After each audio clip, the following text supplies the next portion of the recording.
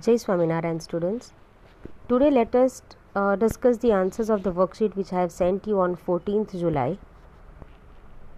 First is, let's write down true or false. You need to write T for true and F for false. In IPO, P stands for program. So the answer will be false. Why? Because P stands for process. That is, IPO is input, process and output. Right? Okay, next. The CPU processes data. True or false? True. It processes the data. Next, the data that you enter into a computer is the output. So the answer will be false. Why? Because the data that we enter inside is called input and the data or the information which we get outside is called output. So the answer will be false. The mouse is an input device. Yes, it is true. Printer is an output device. Yes, it is true. We get information outside the computer. Write I for input, P for process and O for output in the boxes. Let us see the first one. Ria makes a cheese sandwich. Now we have three points. We need to write P where it is process, I if it is input and O if it is output. First one, she keeps the cheese slice between two slices of bread.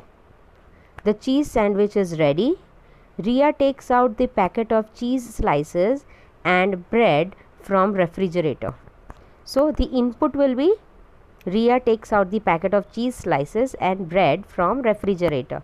Then, so write down I in the third one. Then what will be a process? She keeps the cheese slice between two slices of bread. That will be the process. So write down P in the box.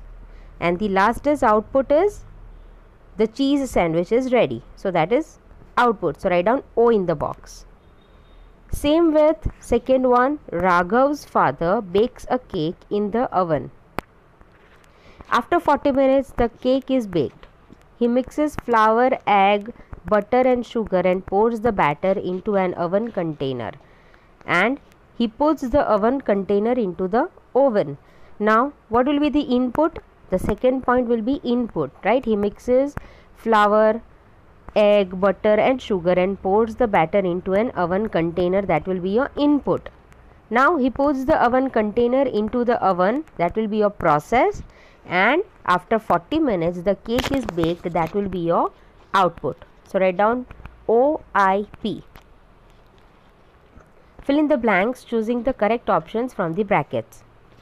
First, a computer follows the dash cycle, that is IPO cycle, input, process and output. Next, the monitor is an output device, right? Monitor is an output device. Keyboard is input device, right? We can put in information through keyboard inside the computer. So that will be your input device, right? Third one, the dash works on the input to give out the output. Mouse or CPU? Answer will be mouse, right?